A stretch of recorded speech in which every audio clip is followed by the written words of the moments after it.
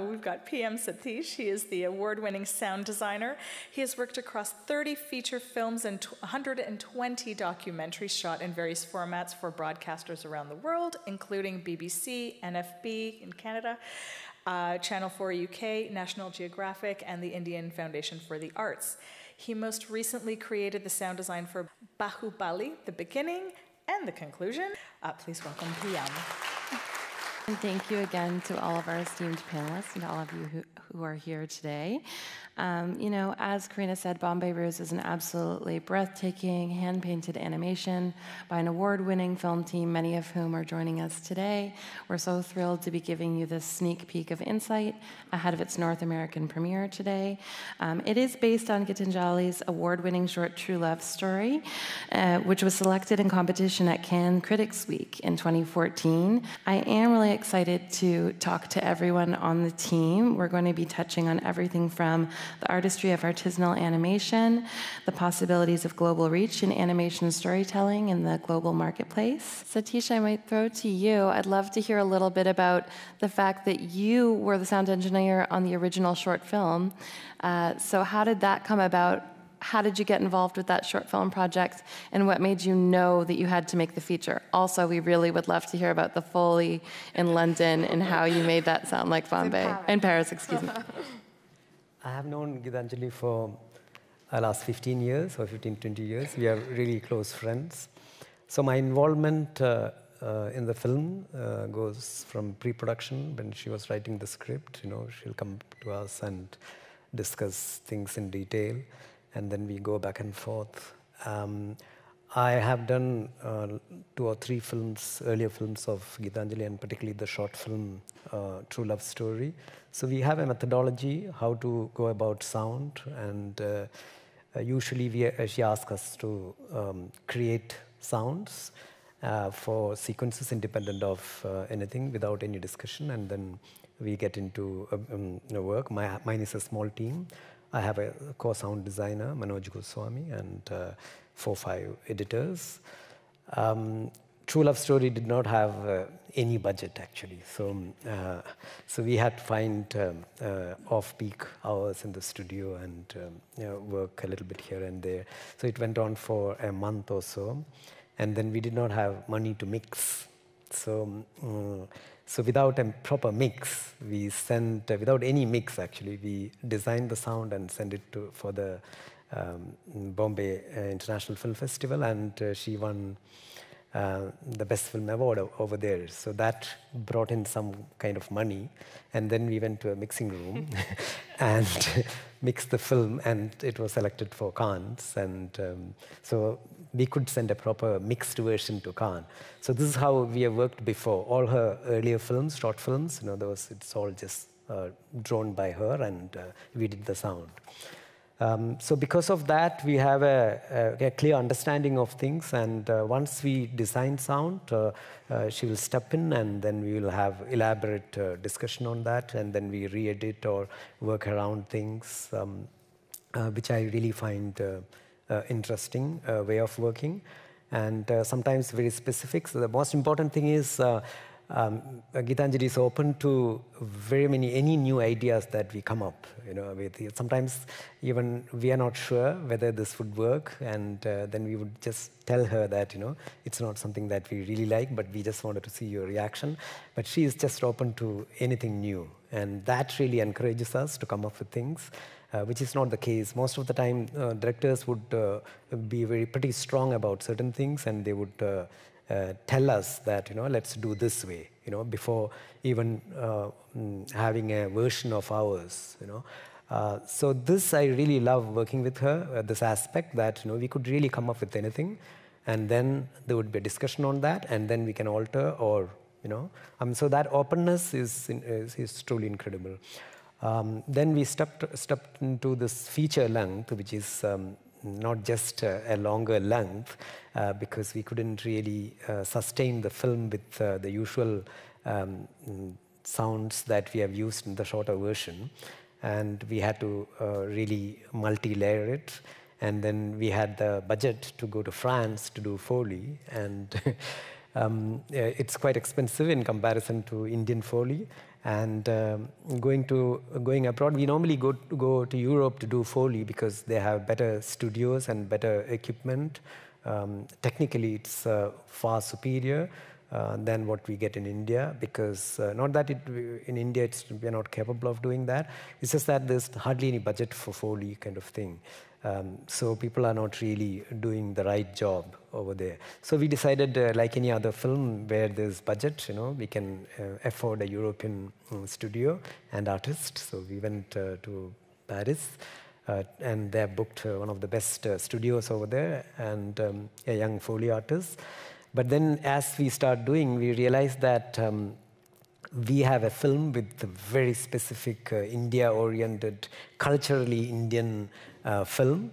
And the way of doing things on the street, poor people, and the French Foley artist often unable to understand even, what we are asking him to do. I mean, for instance, in India, when people cycle, bicycles, we pedal halfway, many times when you have to slow down, and, in cities and towns, you have a very peculiar way of pedaling. And I would ask the Frenchman to do in that specific way, and he just wouldn't understand. He thought it's just bullshit, But even the sound of the bike. Do you remember, I got a panicked phone call from Satheesh in Paris, and he said, even the sound of the bike is wrong. So the sound of a bike is very particular in India, the kind of bike that we wanted, the kind of bus that we wanted, the kind of bangle that is on her wrist that we wanted. And so it's not it's just not the same. If you've been to India, if you've been to Bombay, you hear those sounds, and we wanted our audience to be in those authentic places. So we then talked. We had to borrow bangles from Charlotte, and glass bangles, because the Foley artist would think that, glass bangles, what is the equivalent closest material?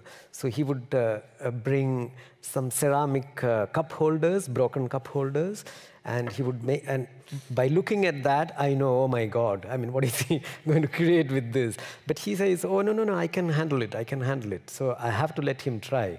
But I was dead sure there's no connection, glass bangles and ceramic handles. I'm like, they don't. But poor man, he was really trying to help us, get the right stuff. And then finally I said, no, it's nowhere near. And then Charlotte brought her own collection of Indian bangles, glass bangles. Then the Foley artist wouldn't want to break it because he said, oh no, it's our producer's bangles. So I said, we have to break it and I will replace it, don't worry. I mean, it's really cheap, glass bangles are the cheapest of bangles. And he still wouldn't do it. He would just hit two bangles each other to create a breaking sound. And I said, no, I mean, this is nowhere near what we want. And then I broke a couple of bangles just like that, And I said, now see the sound, how it sounds, and just go ahead and do it. So it's all cultural, and we had a tough time actually getting the right sound. So then we shifted to another part of the film where there's an Anglo-Indian lady doing her own thing. So I happily asked the Foley artist to do anything and everything related to that, because that's more like his field, what they culturally, I'm sure he can relate to that. So it was quite an experience, and I realized, it's not about the technically how well equipped the studio is or the artist can create synchronized sounds, but when it's cultural, it's better to do it back home. And half the things we shifted back to Bombay, and I happily got things done. I mean, like even for a cycle bell, we have in India, people have a way of, ringing that bell, cycle bell, So I can't make somebody understand how that is. And I had the language problem, and I was just panicking, and I made calls to Deborah saying that, oh my God, I mean, this is not going to work, because there's this engineer who could speak a little bit of English, but when you have to communicate in artistic language, you really need to have a grip of the language. And so he can just translate the basics. Finally, Charlotte came. Half of the work in front and the producer, I mean, nowhere the producer is sitting next to me and translating things. I was feeling very bad, but, that's how finally it worked. Yeah. Well, if each of you could just speak a little bit about working in the animation space. And I don't know, Satheesh, if you work exclusively in the animation space or also on live action. Maybe we'll start with you. In terms of sound, whether it's an animation or live action, it's not really much of a difference. It's just that we don't have any sound from location, so we have to create from like the entire soundscape. But for this film, it was quite different because mostly atmospheric sound is what we were counting on, and there's not much music in the film which are composed to enhance emotions. Most of the music that we used are source music. You know, there's always source shown, so the conventional role of music, you know, we had to do that with sound. So just imagine there's this romance happening across the road, and there's so much traffic in Bombay, and we need to really figure out what are the sound elements that we are going to count on to create these emotions like love, longing, and frustration, desperation, struggle in Bombay. So we used sea, sounds of sea, which is just the whole story is happening by the side of the sea. For Salim, the guy, and for the girl, we used sounds of mountainscapes and wind, palatial spaces, jewelries, whenever she gets into dream spaces, and then Salim's dream spaces are related to Kashmir and the kinds of sounds that you have over there. And then the street sounds, which are like, there's this popular Juhu beach, that's the pretext in the film, like the backdrop. And the sounds we started separating from there to have the right emotion, you know. And then the vendors' sounds, vendors' calls, flute, sellers, and various kinds of sellers, you know, and sugarcane juice machines, which will always have various kinds of bells tied to it. So these are the things that we have processed and used as romantic sounds. So it's quite unique for this film. This is not how we normally design sounds, and we use the technology like Atmos, Dolby Atmos, to create these things, to envelop the hall with sounds, rather than lots of effects which are like action oriented and things like that. There's hardly any kind of action in the film except what you've seen, some fight that was happening, one and only action sequence.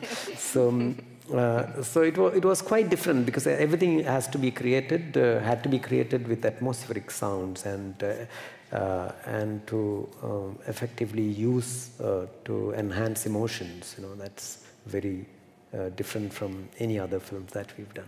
I just want to say it's really great getting your perspective, and I think it really speaks to what Geetanjali said in the video about the importance and her commitment to having South Asian animators and South Asian sound engineers work on this film, and that's why it does have this specificity and authenticity, and so that really comes through.